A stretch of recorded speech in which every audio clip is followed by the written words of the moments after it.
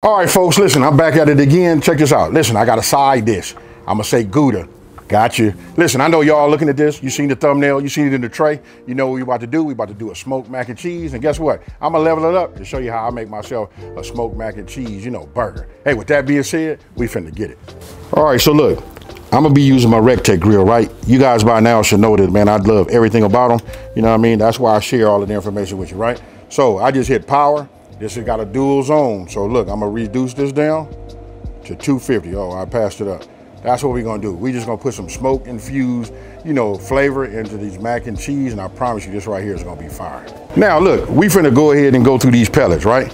I'm gonna show you guys these right here. Look at this. These are pellets. Oh, this is a perfect one for me to talk about, right? But this is what I'm talking about. Now, I don't know if you guys can see, it's kind of like shiny or whatever. That's no chemical, it's just that compression, that tight, right? That just makes this form. Now, when you have all of your white oak, your red oak, your hickory and all of that, it produces, when they cut them down, it produces a little bit of dust. This is everything put together, compressed, and that's how you get to blend.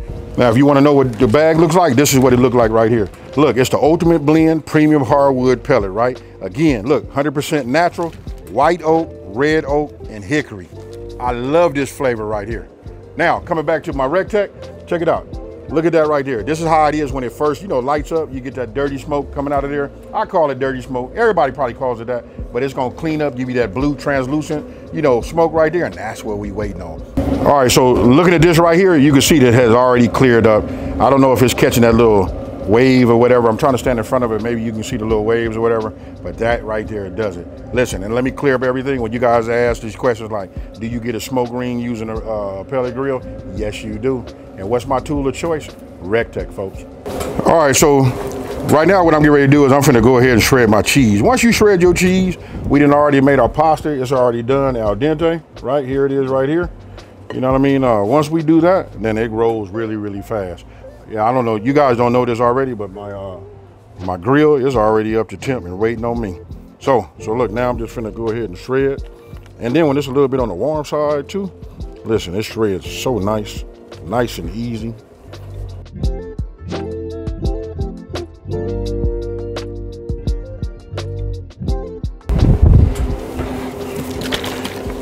All right, so look, what I'm gonna do now is, I'm gonna take a couple of cups. Right, let me get this open. We're gonna put a couple of cups of the heavy whipping cream, and then we're gonna do the whole milk. We wanna warm it, right? That's gonna be key, folks. We don't wanna work with nothing cold. And then what we do is we just pour it right on in here, right here. Look, we don't wanna heat it up or nothing like that.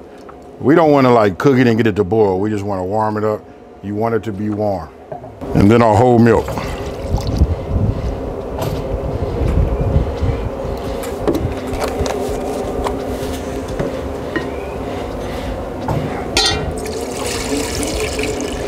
Now remember, I said you don't want to like heat it up. Those of you guys know, like even making hot chocolate, if you put too much heat on this, it start getting all ugly and nasty and curd and all of that. AB, look, take this, put that over there on that side of the grill. And then now what we getting ready to do is I'm gonna spray my pan, right? So as he does that, I'm gonna put this over here.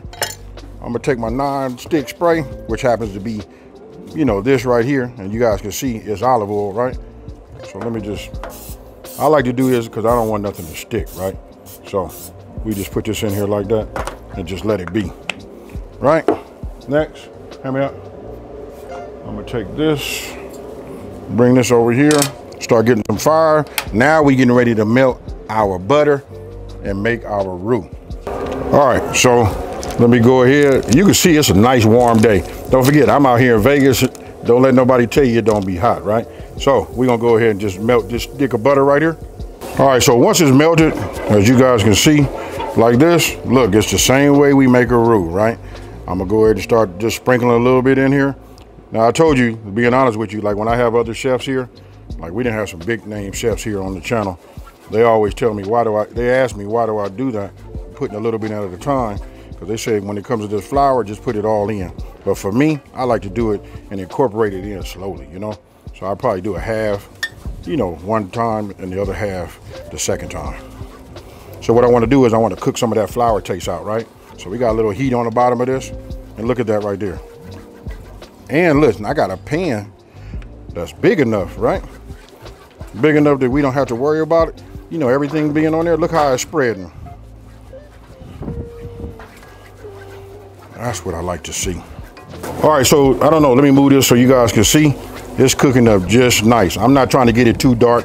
I said make a roux, but we ain't making gumbo, right? Now we right. AB, do me a favor. Bring me the warm milk.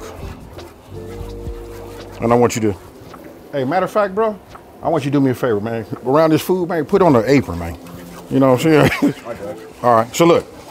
Now, I want you to go ahead. It's gonna be tricky. Pour a little bit of this inside of here.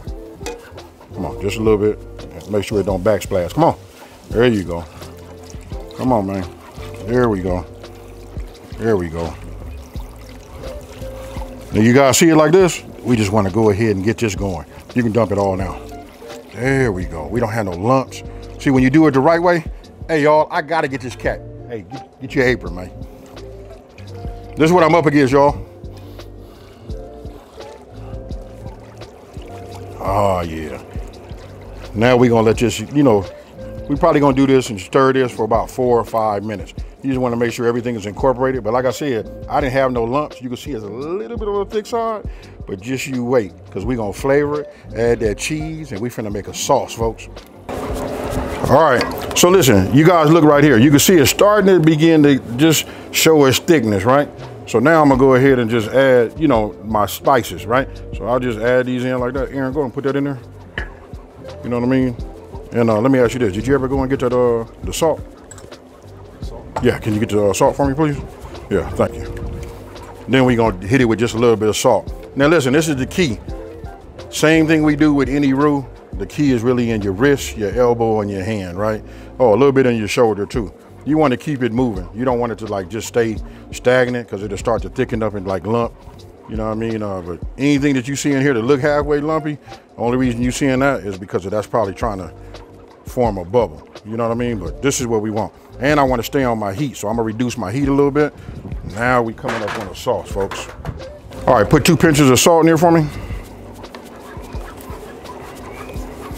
All right, so look, you guys can see, I never stop doing this right here. I keep turning, you know what I mean? Keep whisking, you know what I mean? The mixing, and this is what I like to see, right? Now, earlier we went ahead and grated up 3 types of cheeses. So AB, I'm gonna have you just go ahead and put a little bit of that in there. You know what I mean? We'll start, look, this that Monterey. The key is, listen, I'm gonna keep it going, and we're gonna use the heat, you know what I mean? Just to go ahead and get it to melt. Now I got the heat on very, very low, right? Like low. You know what I mean? If it's not melting away, I checked it now. Look at that. You see how it's kind of like disappearing? Now we making a cheese sauce, folks. Go ahead and add some more. And that'll probably be what we add right there. You know what I mean? Ooh, look at that. Now we finna come with that smoked Gouda. You can see it how it's starting to, Now, when I see it starting to do that right there, I can turn it off. I turn my fire off, and we're gonna let the residual heat go ahead and melt it. Until it stops melting, then that's when I go ahead and put it back on low, right? So we just leave it like this. Just keep going. I wanna see that disappear.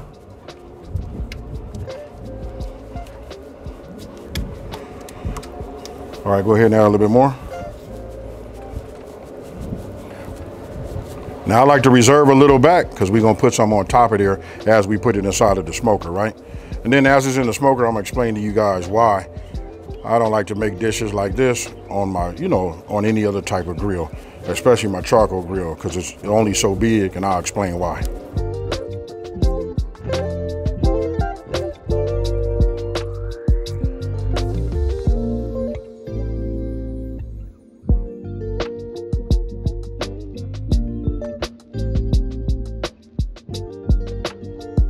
Okay, folks, so it should look like that.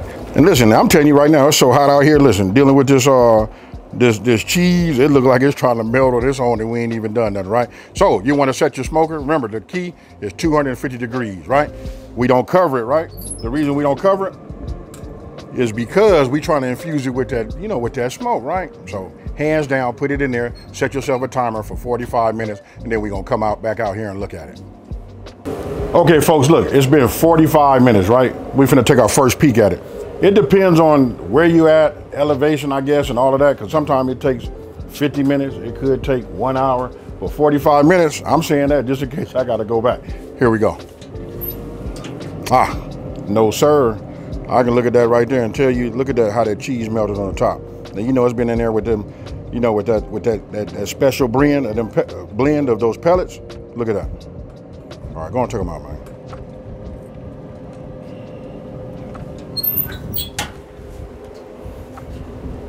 Aye, look at that.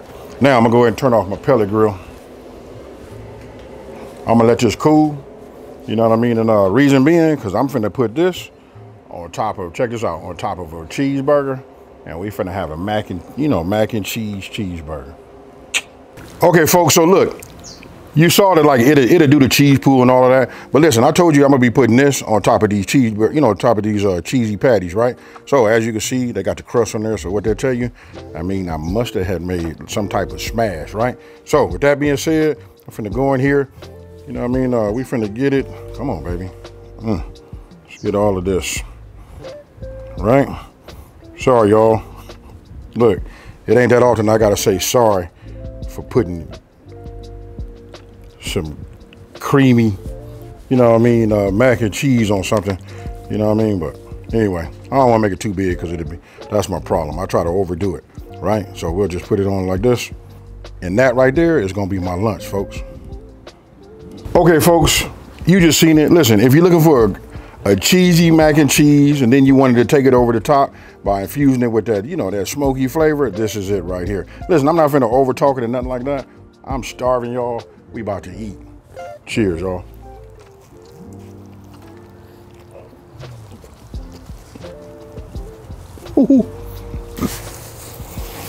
Hey, listen, folks, I'm gonna wrap this one up real quick, right? I already took pictures and all of that, but the main thing is I gotta eat, man. And I tell you, I'm starving. Listen, this is over the top. I should have said this, like as soon as you put your mouth over the top of it and you kind of like inhale, I don't know how to say it, you could taste the smokiness from it right there. Now, you guys let me know what you think about the seasoning, and I really want to know what would you guys do to like level it up when you get it on your end. Don't forget it's on my website, smokinandgrillin.ab.com, and that's WITAB.com. And you know what? Stick around. After you look at this one right here, stick around, look at the other recipes we have. I got a lot of suggestions for you, you know what I mean? I'm gonna get you through this summer, and we finna make it happen. With that being said, I gotta cut this off because I gotta eat. And check it out, folks. I'm out. Peace.